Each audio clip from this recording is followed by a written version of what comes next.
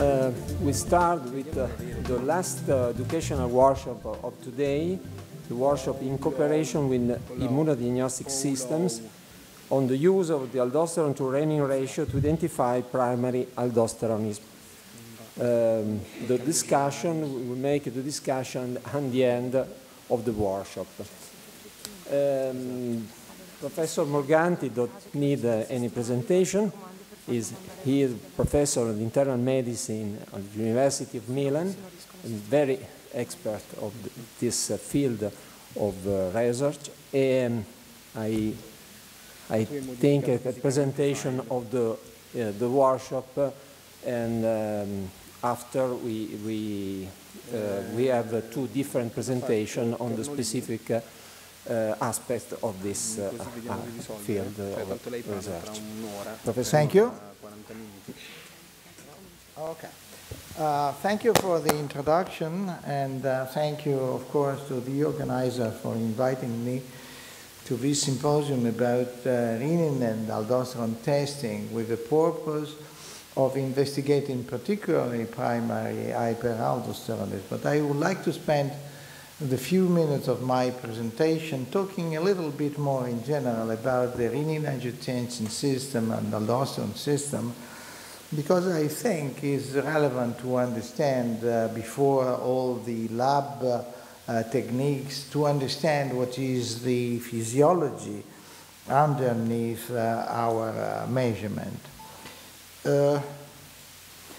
I imagine that all of you are in some way familiar with the renin-angiotensin aldosterone system, and you know that is a system devoted to the preservation of the volume and pressure homeostasis.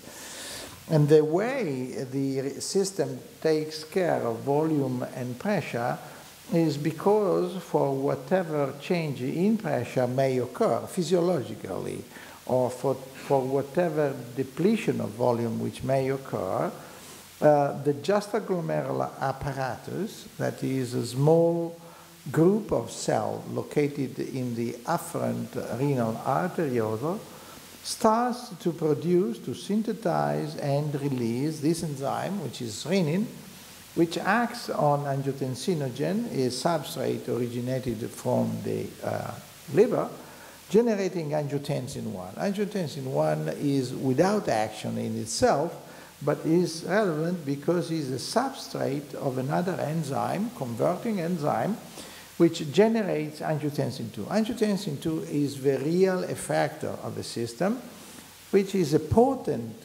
vasoconstrictor, and by that, of course, it raises blood pressure.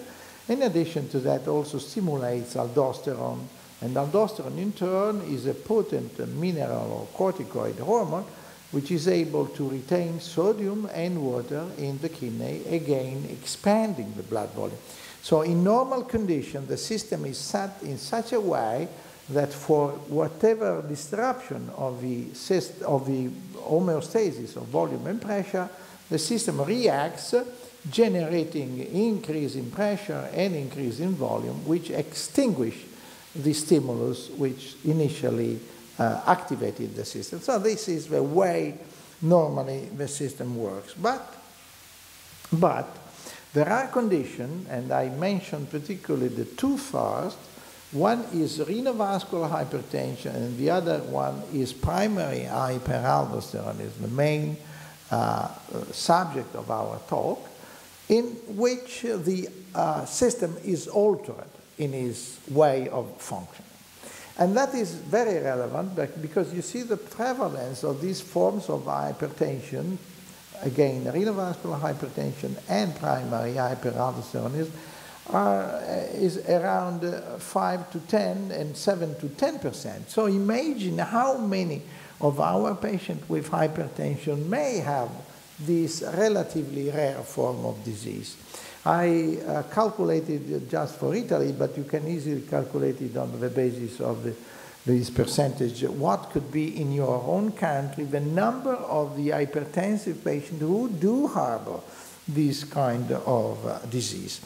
Renovascular hypertension is due to to the restriction, to the narrowing of the renal arteries. This is a good example of that, where for some reason, either atherosclerosis or fibromuscular dysplasia, there is a tight narrowing of the renal artery. And because of that, the kidney feels the fall in pressure within the kidney, and it starts generating renin, and in turn in generating aldosterone.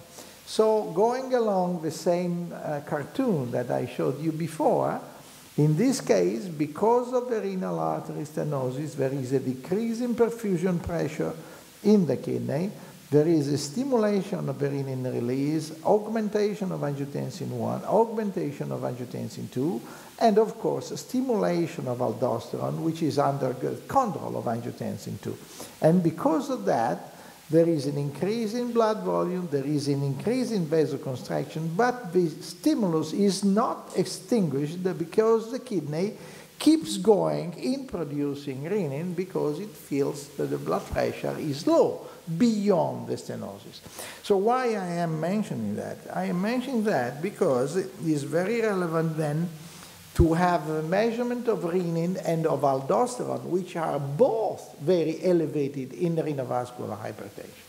What does happen in contrast in patients who have primary hyperaldosteronism, either due to an adenoma, like in this case is a bilateral adenoma, or to hyperplasia, as we say. Hyperplasia is when the adrenal are working too much, producing too much aldosterone, but there is no a nodule or a clear-cut adenoma, okay?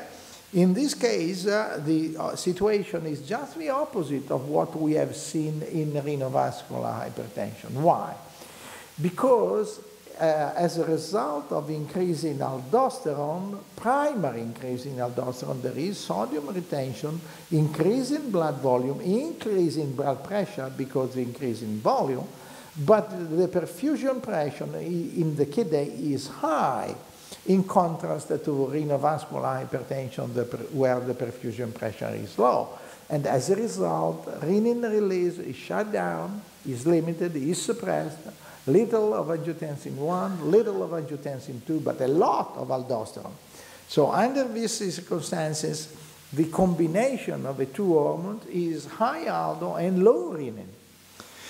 And that is very relevant because nowadays the ratio between aldosterone and renin is considered to be the main step for diagnosing primary hyperaldosteronism. This is a study that we did in collaboration with Professor Prof in Padua, showing again that if you calculate the ratio between aldosterone as a numerator and renin, either measure with a direct assay or with as plasma renin activity, this ratio is much, much higher in patients with APA, that is aldosterone producing adenoma or hyperplasia, than in patients with essential hypertension.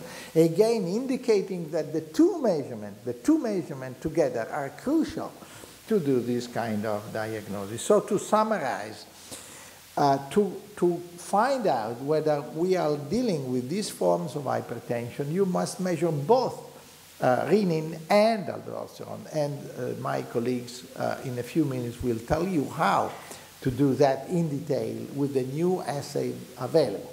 But what I want you to recall and to remind is that to make the diagnosis of renovascular hypertension, you must show high renin and high aldo.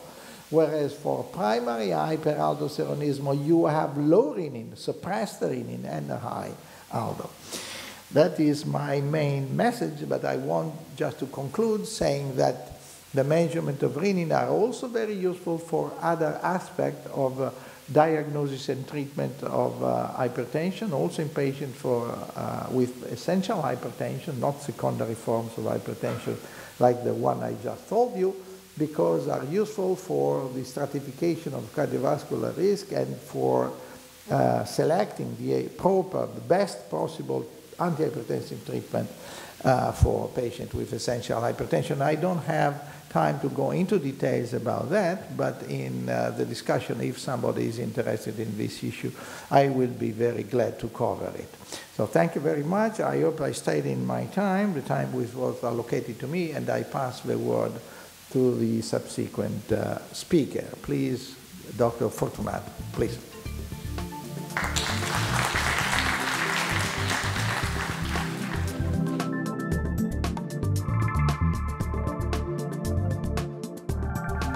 Good evening. Thanks who organized this workshop and invited me to speak about analytical aspects of assays used for diagnostic of hypertension. In the diagnostic of hypertension, we found, as Professor Morganti said, two important actors, two leading actors, that are renin and aldosterone. The problem from the analytical point of view that is these two molecules are completely different for the structure. We have a steroid and a protein. So for the protein, we now have methods that simply can detect this kind of molecules, but for aldosterone, we have a lot of problems. And for aldosterone, we this year celebrated the 60th anniversary of this investigation, because it was a molecule that since the 50s was detected as an important factor of hypertension. Also, if adrenal gland was studied from the 5 centuries ago. And the problem, the analytical problem of aldosterone is based on many aspects. One of this is the wide range of concentration we have to detect, because in normal subjects we have very low values, but in neoplastic pathology we have very, very high concentration of aldosterone. So we have a wide range. Analytical methods available since 50s were at the first just some bioassays, and 20 years after, in the 70s, we had the first immunoassays, and until now the best method to detect aldosterone is immunoassay. But if you see, there was just one method at the beginning of the 2002 that was available, but just for a few years, with an automated cheminluminescence method, and subsequently the spectrometry, mass spectrometry, is indicated as the best method to measure aldosterone. Also, if we have to know that this kind of method in our lab are not so widely applicable. And last year we had the possibility to have another method, automated method in immunochemiluminescence, that can be used to detect aldosterone. The problem of the detection of aldosterone with an immunoassay is the characteristic problems of steroid measurement. We have a problem of specificity and a problem of sensitivity. Specificity because we have a molecule that is present among a lot of other molecules, very similar from the molecular point of view, but in very different concentration. In a sample of blood, we can have different steroids that are present in very different concentration. We doesn't take care that glucose is 100 millions more than aldosterone, but what we have to note is that cortisol is 10,000 more concentrated than aldosterone. So this is a great problem because the two molecules are very, very similar. So when we have to approach to an immunoassay, we need a very specific antibody to use. And the problem of measurement of aldosterone is shown by this quality assessment scheme. This is an Italian assessment scheme, where you can see that 3 different RIA, radioimmunoassay methods, gives completely different results, and also the precision of the measurement is very important problem. Is a very important problem. Also, if the concentration is not so low in this sample of quality control. And when we had the possibility to test the aldosterone and renin with the new automated system, the first thing we looked at was the specificity of the antibody for the problem of to detect really aldosterone. And this is the table of cross-reactivity of natural and synthetic steroids that could be present in a blood sample. And the calibration curve used in this test has a good slope, so we have enough linearity and sensitivity of the test. But what we would want to say is that in our experience, this is a linearity test, so we diluted some samples, many folds, and you can see the correlation between expected values and observed values is very linear, and the slope is 1.0. So this means that we are measuring really aldosterone and not other steroids. The other thing is the precision of the measurement, where you can see both intra-assay and inter-assay CV are acceptable both for control material and for samples from patients. So you know that when you use control materials, you can have not real results, but it is important to have good results of precision using patient plasma samples. And the other thing is what is the results obtained against other immunoassay methods available. These are the comparison of the immunoassay automated in chemoilluminations with the 2 radioimmunoassay, the most frequently used in our lab. That is the Siemens, means DPC RIA code tube, and this is the aldosterone from diazorin. And this multiploid show against the Siemens that is took as a reference because it is considered as a reference also in the States. You see that the results obtained with ISYS is very close to 0 as a difference. Instead, the diazorin gives lower results. In fact, you have also in this box part, you see that diazorin is higher, and also in the before in the quality control scheme, you saw that diazorin was higher in value. So this means that ISYS gives results in the middle between the 2 radioimmunoassays. And these are the details of the data obtained. This is the comparison with DPC with ISYS. You see you have an overestimation with a slope of 1.2. Instead, against diazorin radioimmunoassay, you have a slope of 0.8. So the 2 slope is a little bit different, but the correlation with the 2 system is good.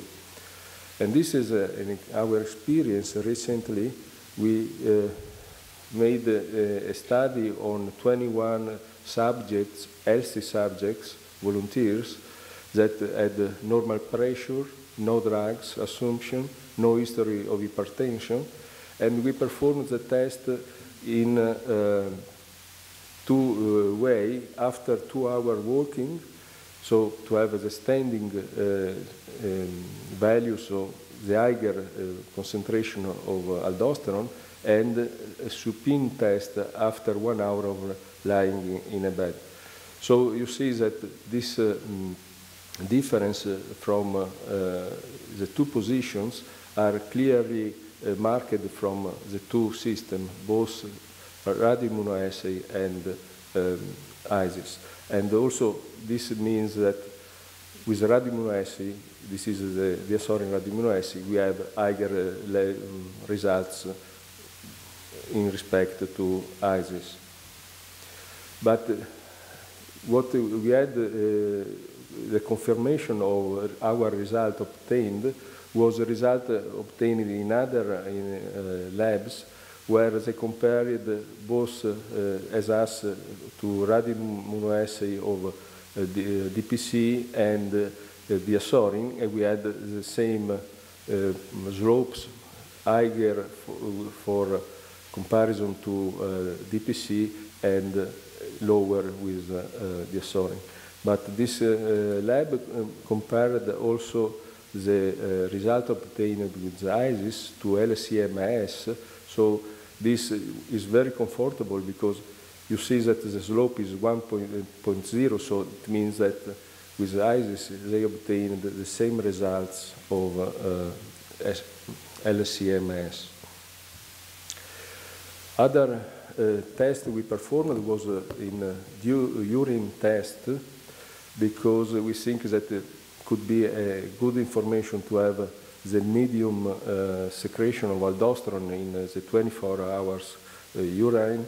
And this is our protocol we use normally for the hydrolysis of the urine samples, with a dilution in a correct medium to have the measure of aldosterone in urine. And this is our experience in comparison to radioimmunoassay of Diasorin. And you see that we have again an overestimation of Diasorin, but we have a good correlation. And also for urine, we have a very good precision between RAN and within RAN. For renin, as I said before, we have less problems because we are measuring a protein. So instead of a competitive assay, we can use a sandwich assay. So the specificity of the system is greater.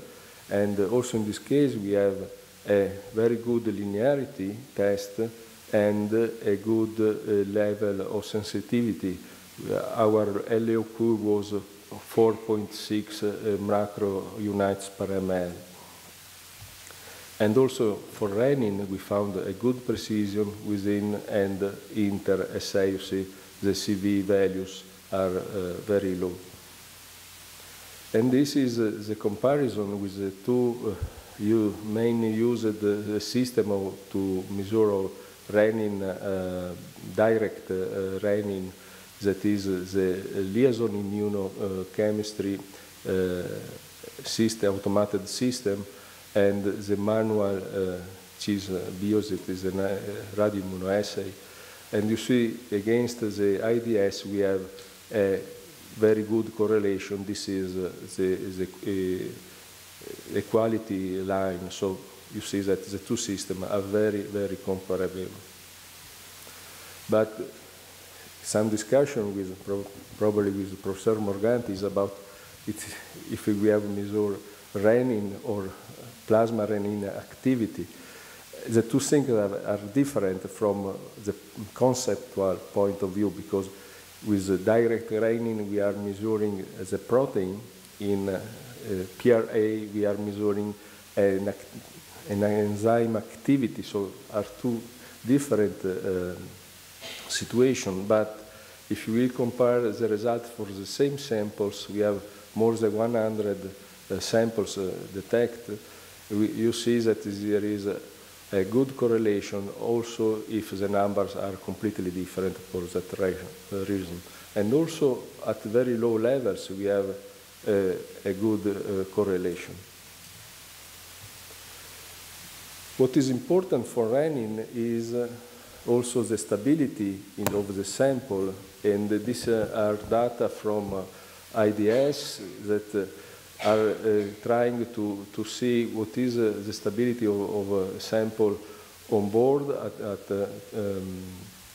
room temperature, or freeze with different cycles of thaw and freeze.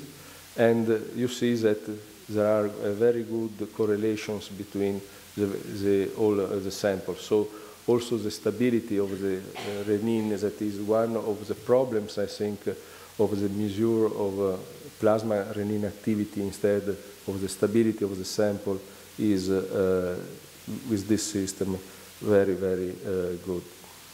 And in conclusion, we found, using the automated IDS system for detect aldosterone and renin, we found a good ability, and also the reduced turnaround time you need to have the results could give us a very significant improvement in the use of aldosterone and renin in diagnosis of hypertension. I thank you very much for your attention.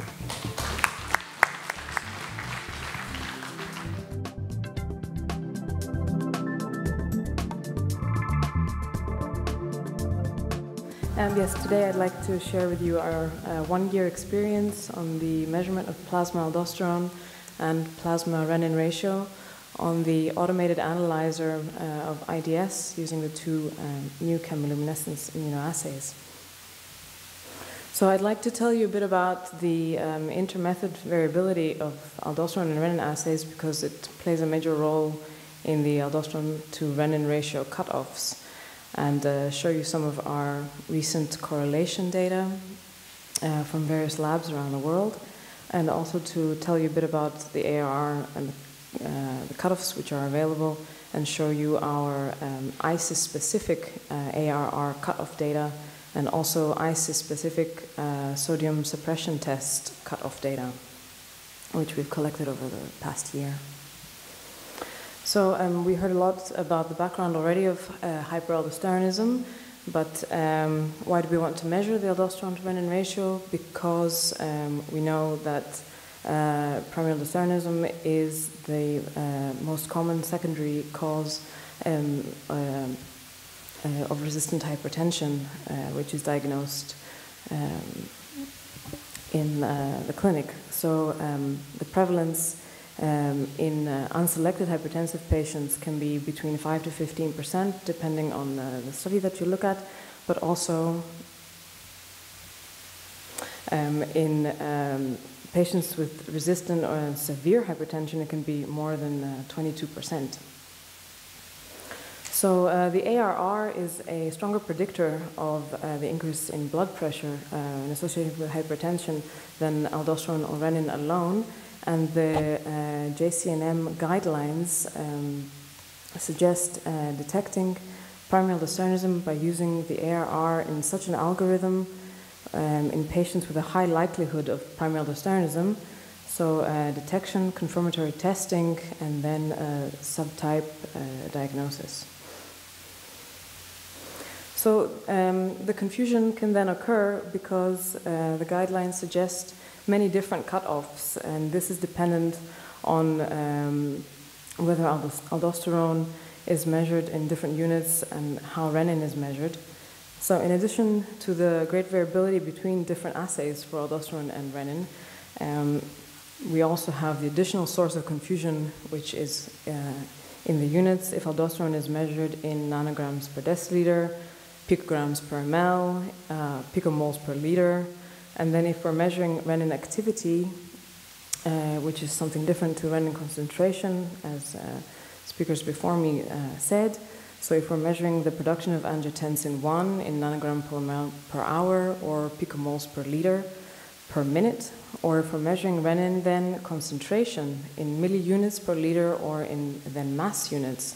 So you can see the numbers really vary a great deal, and so great caution should be taken when interpreting these cutoffs and the assays that you're using. So what does this variability then look like between the assays?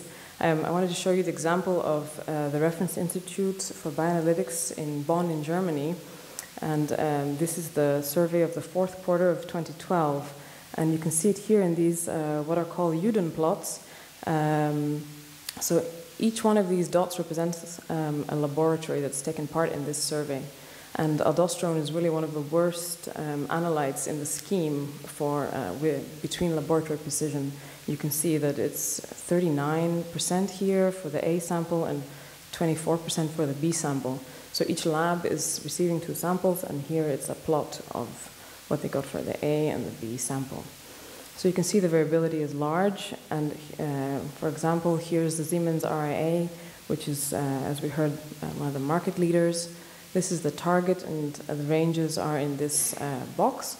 So you can see that the Siemens RAA is quite well in the target, but look at how big the difference is, for example, to the Beckman-Coulter RAA, which is measuring a lot higher and also is often not inside the target. But I think what's also very interesting to see from this survey is that there's even differences in mass spectrometry, which is something quite unexpected, as we consider that mass spectrometry is a gold standard, but actually there's also differences in the calibration of the various mass spec systems. So at this time, the ISYS assay was still quite new. There's only 4 labs, but they are quite well on the target so far. So the ISYS aldosterone assay is calibrated against the standards that are used are calibrated against the Reference Institute for Bioanalytics. And here you saw this graph earlier from Professor Fortunato, but we've measured a large series of their samples from various surveys and also some lower samples which they've measured especially for IDS, so we can see what is going on in the lower range. So we have a very good slope and R squared.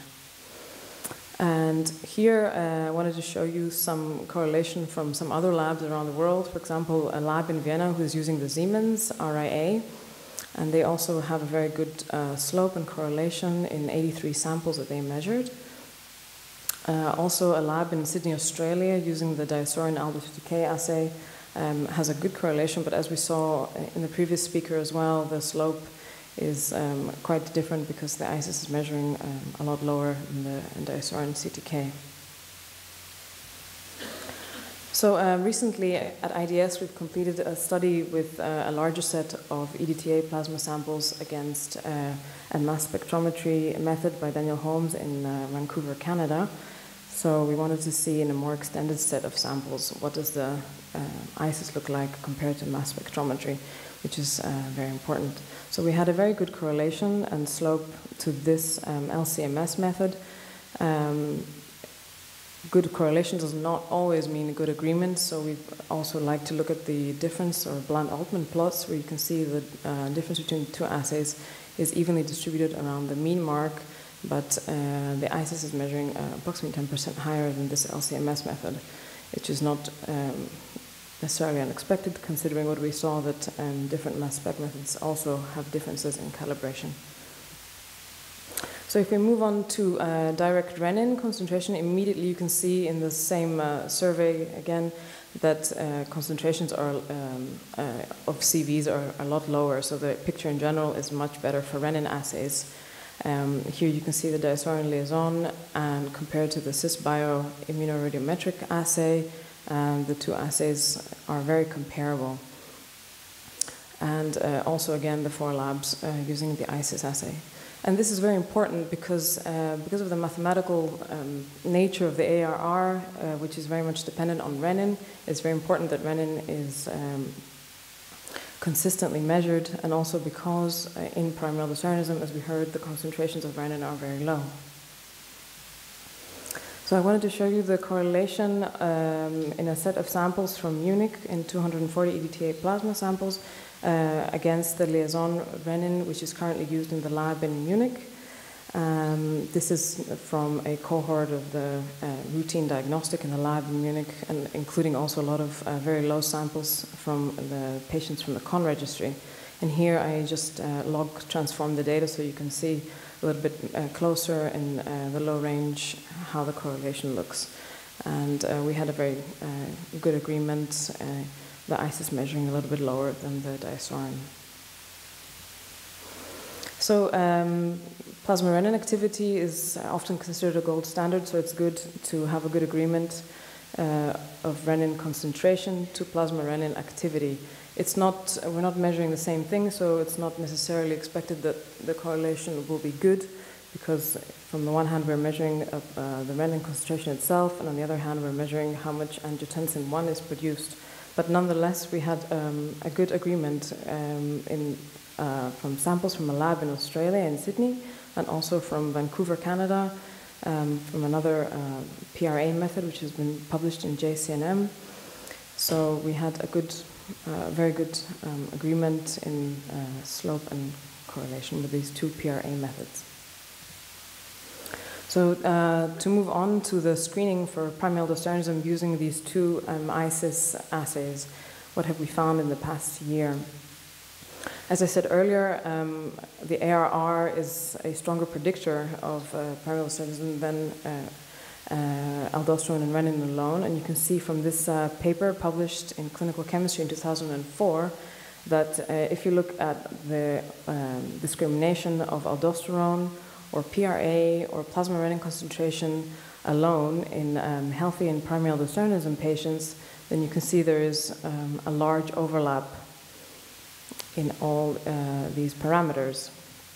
However, if you then look at the ARR, you will see that the separation is much better. Of course, here the discriminatory power of the ARR is exaggerated because this comparison is done in healthy versus primary aldosteronism patients, and of course that will never be the case in the clinic, so what should really be made is a comparison between primary aldosteronism and essential hypertensive patients. And this, in fact, is what we have done to look at the ISYS assays. We've done the clinical validation in Dr. Migliardi's lab in Munich. We've looked at primary aldosteronism patients and essential hypertensives. The aldosteronism patients were from a selection of the CON registry, the German CON registry, whereby these patients are defined with an ARR cutoff greater than 1.2. This is the cutoff used in the lab in Munich with the two assays, Siemens aldosterone and the liaison renin. It's a little bit lower than what the guidelines suggest as a cutoff with these units, which was around 2.4 until up to 5, roughly. So this cutoff was actually determined as part of a retrospective study looking at the German CON registry population. So the primary aldosteronism is defined by a post-saline load of aldosterone greater than 5 nanograms per deciliter. Beta blockers were excluded from the patients at the time that the sampling was made. Mineralocorticoid receptor antagonists were excluded, and hypokalemia was corrected. And in most of the cases, diuretics were excluded as well. So AVS, adrenal vein sampling, and CT scans were also used to confirm or exclude lateralization. For the essential hypertensive cohort, the patients had 3 independent elevated blood pressure measurements, and most of them had also 24-hour blood pressure as they were admitted to the hospital, so they were not only checked by a GP. And then other causes were excluded as much as possible according to the standardized protocol of the clinic. So what did we do to try and determine the ARR for the ISYS, aldosterone ISYS renin assays? We had a selection of primary aldosteronism and essential hypertensive patients who were defined according to the cutoff used in Munich, again with Siemens and diazorin of 1.2. And we've also just shown here a group of healthy patients just for comparison. They were not used to define the cutoff. What we want to look at is what cutoff then should be used for the ISYS assays in order to get the same sensitivity and specificity as we currently have with Siemens and diazorin combination, and what is the most appropriate cutoff. So we have put this data into the receiver operating characteristics curve to check, and we can see that at an aldosterone to renin ratio greater than 0.89, we get a sensitivity of 95.7% and specificity of 83%, which is very similar to that found with the commonly used assays in the lab. And of course, because the ARR is a screening test and we require the highest possible sensitivity so that as many as possible potential primary aldosteronism patients can be found, the cutoff now for the two ISYS assays should be lowered to 0.9 from before it was 1.2 with Siemens and Disorine. So finally, I wanted to show you some of the confirmatory testing data, which in Munich is the post-saline infusion 4 hours level, which follows the ARR screening. So it's also well known that during dynamic testing, there's a lot of differences between different assays. So this also has to be taken into account. You can see in this paper, which was published by Dr. Bildingmeyer's group a few years ago, that in essential hypertensives, in con patients, the levels are different during the suppression test using different assays. So the cutoff is 50 in Munich, for example, but this, of course, would not work if you're using the Adultus assay or, for example, the DSL assay. So once again, cutoffs are only assay specific, and for every new test, the new cutoff should be determined. This is what we did, again with samples from Munich laboratory. We've looked at con patients who were not suppressed using the Siemens RAA. They all had levels above 5. Here it's nanograms per deciliter. And we've also measured those samples on the IDS-iSYS aldosterone assay. So you can see preload, postload, all the levels are above 5. Similarly, looking at the non-con, so essential hypertensives who were confirmed not to have primary aldosteronism, in all of these guys, the levels are below 5. There were a couple of cases here who were not. But the data here now suggests that the cutoff for the post-sodium load suppression test will remain at 5 nanograms per liter per deciliter using the IDS-iSYS aldosterone assay. In summary, method-dependent concentrations for both aldosterone and renin still remain a problem, more so for aldosterone, so caution should be used in the cutoffs which are applied from the literature. The correlation of both assays to existing methods and to gold standard reference methods was very good so far.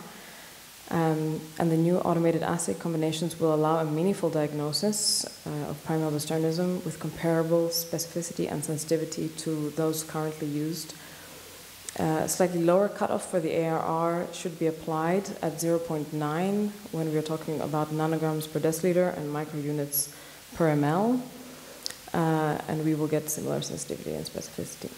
The same cutoff for the aldosterone post-saline infusion test at 5 nanograms per deciliter will be used, so that will be less than 5 in healthy subjects. And that's all. Thanks for your attention. Thank you.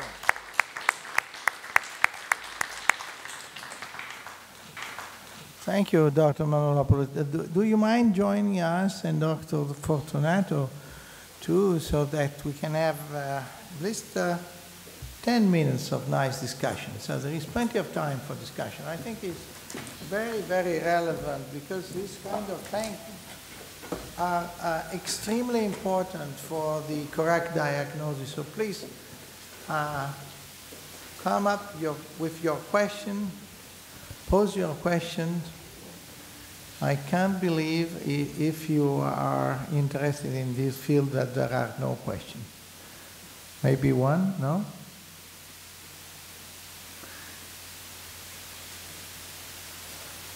Please. Thank you for your talk. Just a general question regarding using of this to renin and the aldosterone ratio. Will be difference if we use aldosterone from one manufacturer and use renin from another manufacturer? Will it be different, or should we be in with one manufacturer platform? Jenny? I would say that, of course, it's easier if you use the same platform, because then you have advantages, like you can use just one sample tube, and you will have use of less volume for their volumes and so on. But the important thing is that for every combination, the cutoff has to be established for your testing system.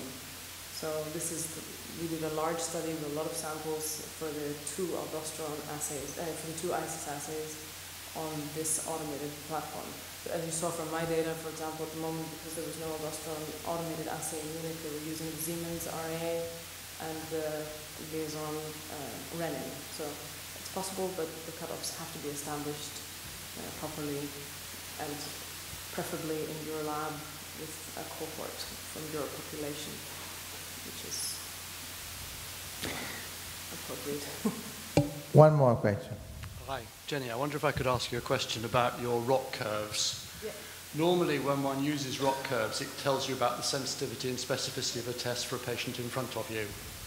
So what you want to do is to have a proportion of patients with disease and non-disease in the right proportion that they come in through the front door. So we heard earlier in the talk that 10% of patients have primary hyperaldosteronism, roughly, out of a total collection. So if you calculate your ROC curves for the ARR, for using 10% of your total cohort rather than 30% of your total cohort, what does the precision look like then? What is the sensitivity and specificity? Because that's what I really want to know when I'm in clinic. All right. Speaking in the microphone. Yeah. I mean, when we started off, we had a lot fewer con patients, and actually the ratio or the where the cutoff should stand does not really change. So we tried to include as many patients as possible because we thought that's better to really get the best, idea of what the cutoff should be. So I guess we can look at the data again, but actually from what I remember, because we did this over the past year, even in the beginning when we had fewer con patients included, the ratio didn't really change. Right. Or the cutoff, where the cutoff should be, didn't really change. I wasn't challenging your cutoff point because that's made by knowing what the diagnosis afterwards is. Yeah. You were saying that you had a very good, your ROC curve clings up around the corner, looking very good. I wonder what percentage of the area under that curve would be if you looked at 10% rather than 30%, because I suspect the performance, that area under the curve, will drop quite a lot when you look at patients in the right proportion. Yeah, maybe, but this is to actually establish the cutoff, so... If I have got correctly your question, you are wondering whether working with a 10% prevalence, you are getting the same nice curve that you get, of course, with a much higher prevalence examining in the study that Jenny presented. That is your point, no? Did I get it? Yeah, so for sure that is something which must be checked. That is a very relevant point. Other question? Yes, I was just wondering if you have calculated the cutoff in SI units and what they would be, what that cutoff would be. Like using different units. You mean like for aldosterone in picomole or so? Yeah, I have not, but it's a simple mathematical calculation which you can just do to convert from nanogram to picomole times 27.7 or whatever it is. Okay, you don't have it. Okay. So, yeah. Okay. That is something you must pay attention to, because that is also true for renin. For instance, Jenny mentioned nanogram per liter or deciliter, whereas usually renin is expressed in picogram per ml, and that was not mentioned, but again, that can be a source of error too.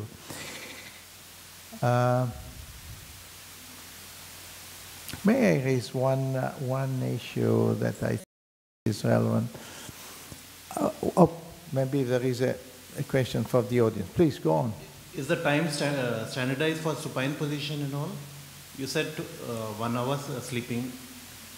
I'm sorry, what was this? Supine? Yeah, supine. For which part? For aldosterone collection and all, sample collection. They were in the seating position. You mean, yeah, sitting position. Yes. Sitting for 2 position hours. is for 1 hour. I think it's 2 hours. And standing is for 2 hours. Yeah, I think they should be standing and then sitting quietly for 2 hours, something like this. Or are you talking about Dr. Fortunato's data where it's standing? From the first speaker or from no, my from you only? You from my data, earlier. yeah. For my data, it's 2 hours. Yeah. You see, the point that you raised is very relevant from a physiological point of view, because of course you are thinking that it may be quite different in studying patient in the sitting or supine or standing position. That is, it has been a matter of discussion for years. We have been looking to that problem in detail recently and found that after all there is not that much different if you calculate the aldosterone-renin ratio in supine or standing position. Because in respective of the different condition patient run studies, aldosterone almost always goes up during standing. And surprisingly, that occurs also when patients are on treatment with ACE inhibitors, ARBs, or beta blockers. That is particularly surprising because these drugs are considered to be able to block the response of aldosterone to standing. And that is not the case. So I would recommend to check in your own lab what is the difference in these different positions, because that may simplify very much the way of collecting the blood in these patients. Because otherwise it would be very difficult to translate the data of one lab to the other lab. And to clarify this point is of great relevance for the practical use of this aldosterone-renin ratio. Sitting position is now considered to be the position to be used, but again, there are a number of labs where the blood is collected in supine position or standing right away. Standing may be misleading because you never know exactly how much the patient actually stood up.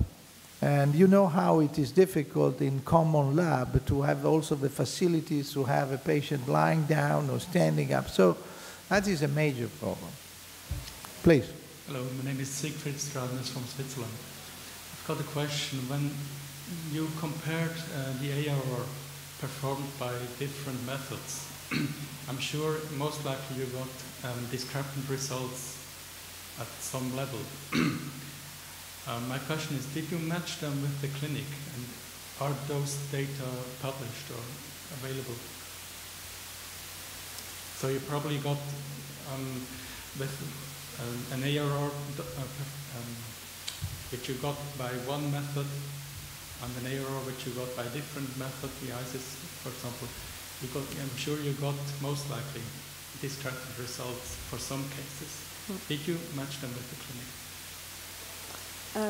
We did have for some samples, but a lot of the time it's not always possible to exclude all medication that the patients are on.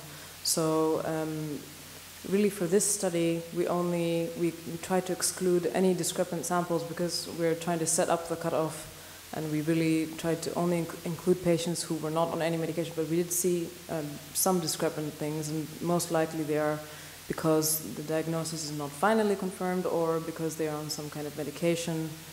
So maybe the patient history isn't exactly known and so on. So yeah, we did see some discrepancy, but in this study, for the cutoff, we only included results where we are definite that they should be included. Please. What do you think about the possibility to use a saliva screening tool?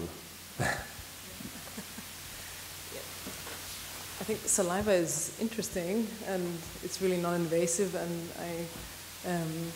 I made a saliva assay for my PhD a few years ago. So, okay, yeah, I think it's an interesting tool, and saliva is very stable and easy to collect, and there's a good correlation with plasma because aldosterone is present in very high levels as a free steroid, like as opposed to cortisol. So I think it's a really interesting study, and we should maybe think about doing that. Yeah. Saliva, I think, need some change in the measurement, in the method. Yeah, the levels are lower. They're about 30% that found in plasma. So maybe the sensitivity has to be improved a little bit for that. But in primary aldosteronism, they will be high anyway. So. We have still a few more minutes to discuss. Dr. Fortunato, you showed the comparison between the direct renin assay and the plasma renin activity, and you showed that in the low range of these values, the relationship is not that good, or it's not at least as good as it is in the medium-high level. Do you have an idea why the sensitivity in this assay tends to be maybe a little bit less good in the low range rather than in the medium or high range? Is there any evidence that the activation of prorenin may play a role in that? I think this is an older question with clinicians, because for us in lab, to detect the renin at very low levels with new methods is very simple. And also we have the possibility with a sandwich architecture of the assay to go to very, very, very low concentration. The problem is that for renin, direct renin measurement, we showed some data about stability of the sample. I don't think the same can be shown for plasma renin activity. And also, what we used was a standard procedure to detect renin. We don't have a longer time of incubation to see lower levels of plasma renin activity, as normally some specialistic labs do to see very, very low levels. So I think that from the analytical point of view, the data obtained for direct renin at low levels are more precise than when we measure direct plasma renin activity with a standard timing of incubation, standard procedure of managing the sample. That's one final question for both of you, because I think that people must leave the room with a clear idea about that. And it is what is your suggestion for blood collection for both renin and aldosterone? Keep in ice, as it was suggested in the old days, or keep at room temperature?